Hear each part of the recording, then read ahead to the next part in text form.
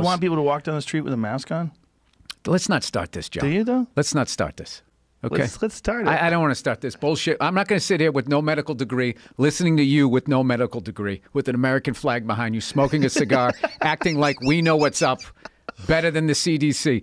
All I do is I watch the news once every 2 weeks. I'm like, mask or no mask? Still mask? All right, mask. That's all I give a fuck about. I don't care. But even they say you shouldn't wear a mask unless you're treating a coronavirus patient. The World Health Organization. Yeah, but they didn't say that that. initially. They didn't say it initially. No, they didn't. They did, and then it gradually, and then wait, and then everybody wore the fucking masks.